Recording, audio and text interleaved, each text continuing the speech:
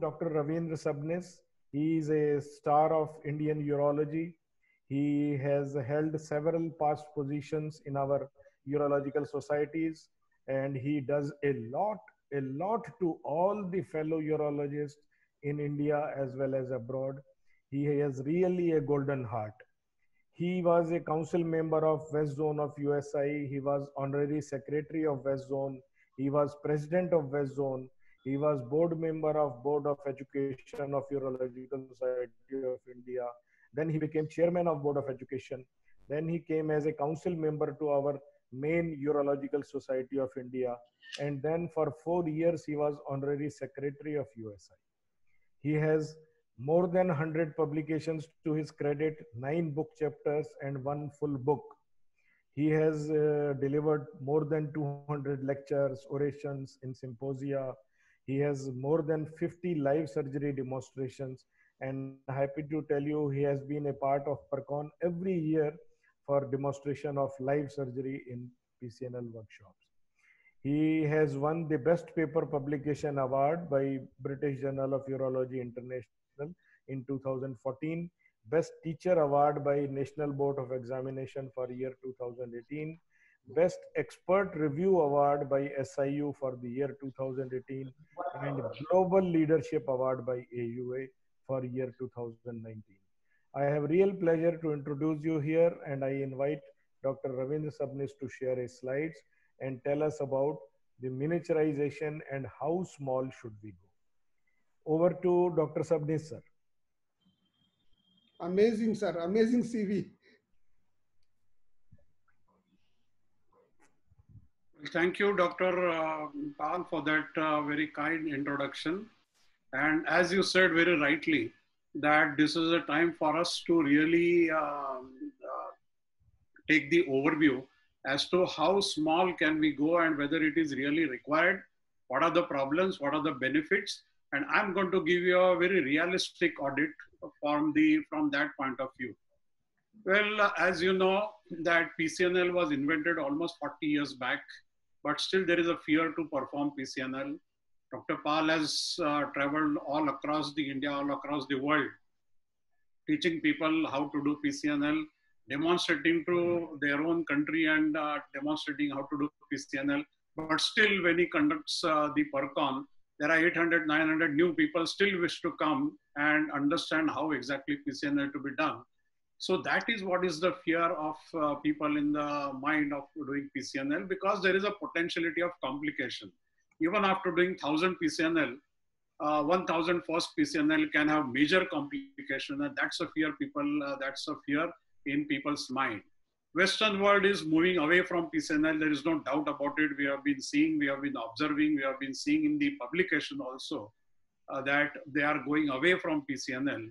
And as we know that the incidence of Staghorn and a large stone, which we used to see about 10, 15 years back, is really going down. So these are the facts which we need to understand. And that is how we discuss about the miniaturization of PCNL. Now, if you see all the complications of PCNL, bleeding, perforation, all these complications, they all can be attributed to the tract size. Now, that is the fact which we have to understand, we have to accept, we have to digest. And this also is reiterated by the CRUISE data study of the 5,000 patients across the continents, across the countries. And what they have found out, that the sheath size was the predictive of bleeding complication. And bleeding complication is the one which everybody is worried about. Now, with this background, when the mini-PERC arrived almost in year 1997, first mini-PERC in children was introduced. But the 2000 was the year where actually dedicated a new design of mini-PERC was introduced by Storrs, which was designed by Negle, and by Wolf, by Steve LeMay. LeMay is with us. He is the one who is the main man behind designing the mini PCNL manufactured by Wolf. And this is what is the mini PCNL. All of us, we know this. These are the set of instruments. And this is a 12 French nephroscope, which is the heart of the mini PCNL. The beauty of mini PCNL, as we know, is there is no difference in the procedure. We are all used to do the standard PCNL, and when you shift to mini PCNL, the steps are almost the same. That you achieve the puncture, you put the wire, you put the dilators. Now the difference is that here, since the tract size is between 15 to 20, 15 to 18, there is usually a single step dilatation. So what we do is just a two-step dilatation. Once you put a wire, you put a screw dilator, dilate it up to 14, and then whether it is 15, 16 or 18, you put a dilator directly and put the sheath size on that. So that is actually the same. And once you put the nephroscope, see the stone, and then you start breaking. Now, whether to break with the laser, with the lithoclass is the urologist's choice. We have done a study and we have shown that there is absolutely no difference in any way about using the laser or the lithoclass. So whichever the urologist familiar to it can break the stone, and the stones actually come out with the vacuum cleaner effect. Everybody has shown it, everybody has experienced it, and we don't have, initially we were wondering how these stones actually come out, but it is a fact that these stones, they come out by the side of the sheath. And once you do mini PCNL, once you confirm that everything is fine, it would be a tubeless PCNL. So obviously mini perc was suitable and meant for small stones less than 2 centimeter size. But when we talk of a realistic audit, where we stand today in miniaturization, we not only have to compare the mini PCNL with the standard PCNL, but we also have to compare it with the different other modalities which are prevalent. Now, this is the comparison which we ourselves did. There are so many papers in the literature about the standard versus mini, and what we found is that in the mini PCNL, you tend to do more of a tubeless PCNL. The clearance is almost the same, but what is more important is that mean hemoglobin drop is less in mini PCNL. The analgesic requirement is less, and the hospital stay is definitely less. When we compare to mini PCNL to RIRS, the OR time in RIRS is definitely very high. So that's a minus point for RIRS. Clearance more or less is almost the same in RIRS. But what is important is that in RIRS, you end up in putting double J stent. Almost all patients, 86% in our series had double J stent. Whereas in mini PCNL is hardly any requirement of putting double J stent. The pain score is more in PCNL, but that we found out that it is more only for first 24 hours. After that, it is almost same. But very important fact that all the patients who were not having DJ, they were relieved of the DJ related symptoms, which we tend to ignore. So with this, the feasibility of mini perc opened a new door and a new era of miniaturized PCNL. And once we found out, and once it was realized that mini PCNL has lots of advantages, then quest to reduce the size further continued. And then there was era of so many things, and mini PCNL became the buzzword. Then from the mini PCNL, it came the ultra mini perc, then the micro perc, super mini perc, extra mini perc, micro mini perc, and everybody came with their own idea, their own modification, and gave the name. And that is how so many mini percs came in picture. This paper reviewed all the so-called non-invasive or minimally invasive PCNLs of mini PCNL, MIP, ultra mini, micro mini, so many things. And what they found is that instead of having confusion about this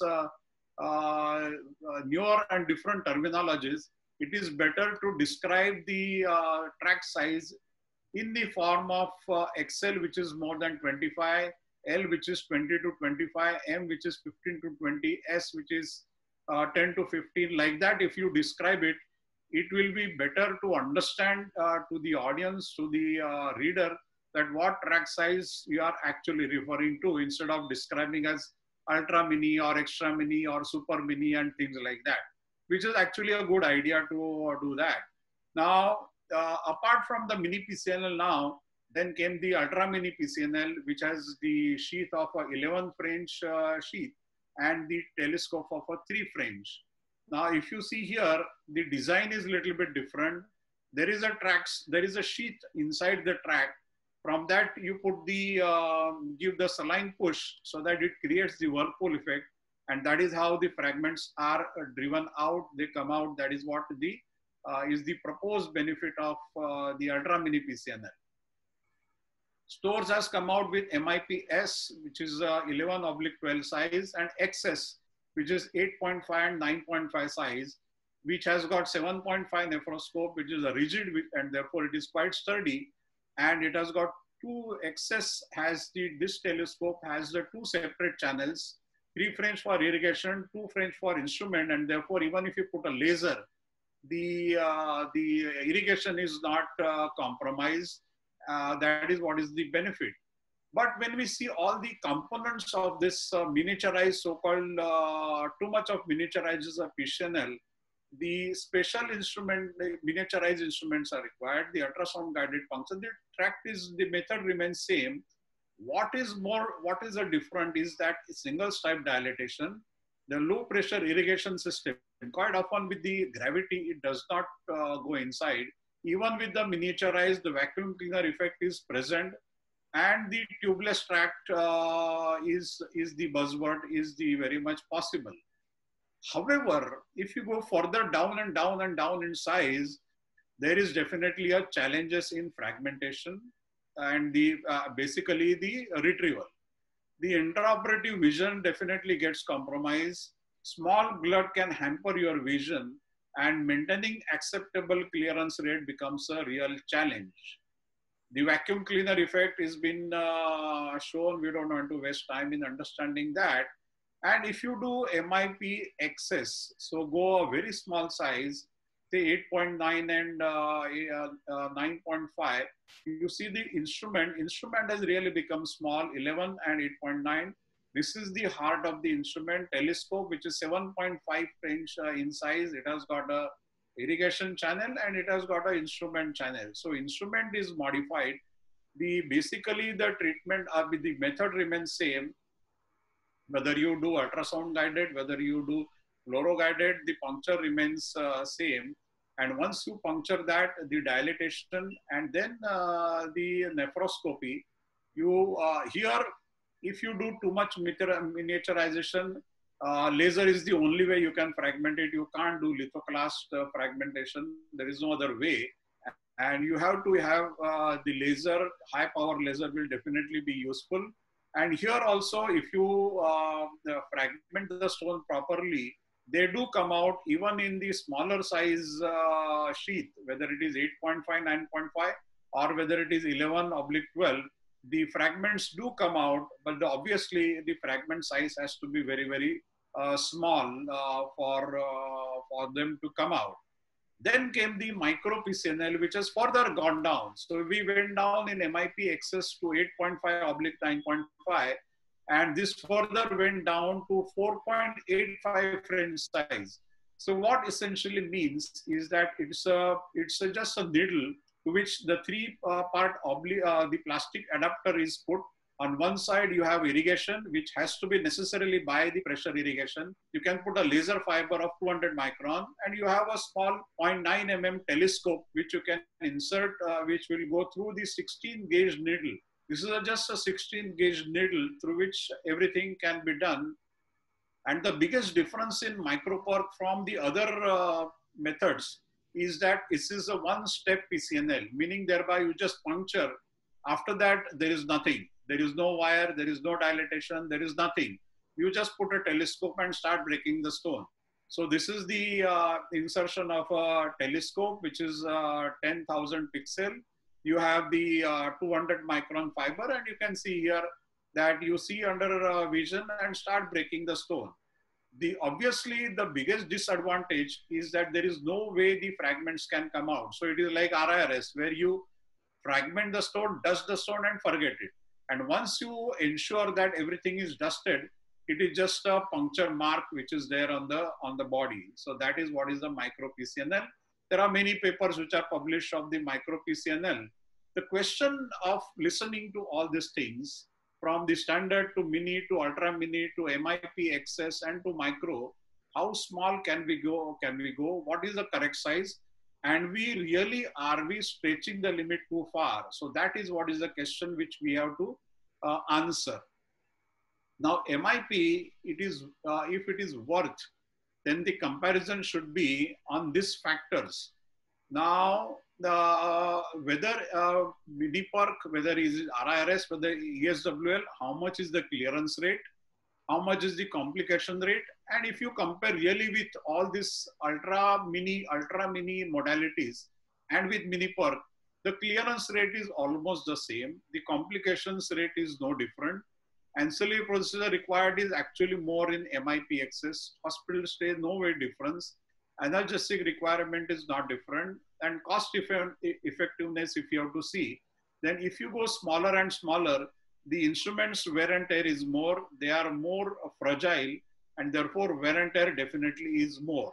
There are some problems if are actually more, if you go more and more miniaturization, pelvic pressure definitely will rise. Retrieval of fragment is a big concern. It is a challenge. In micro PCNL, it is not possible. In MIP access, it is really very difficult, and you have to make efforts to retrieve those fragments. And in the process, the operating time is prolonged. And because of the too delicate instrument, the wear and tear is more. And therefore, in the randomized trials, which we have to see, comparing MIP or mini-PERC with ultra mini-PERC, we have done comparison of this. And what we found is that there is no remarkable benefit in going small. If all parameters taken into consideration, as of today, the mini-PERC has many advantages because it has got definitely the advantages over standard mini PCNL. It has no disadvantage of going so small, and therefore mini-PERC from standard MIPM, the most concerns are overcome. The ultra mini PCNL MIP access, it is not yet proved that there are any advantages, and therefore even though we today think that MIPM, that is standard mini PCNL, is the way to go, further going down is has not much proved benefits. The time definitely will tell in several randomized trials what exactly is the situation. And of course, at the end, before we conclude, we need to understand that with the advent of disposable flexible ureteroscopy, with the better and better laser machines, with the Moses technology, with thulium laser fiber, thulium fiber laser, disintegration with the laser is very fast, very effective, and you can actually convert the stone into a dust. And therefore, in the years to come, even though as of today, mini-PERC is standard, the RIRS is likely to pose a biggest challenge to mini PCNL. That is what I have to tell about the realistic audit and giving the overview of mini PCNL. Thank you very much, and over to you, Dr. Park.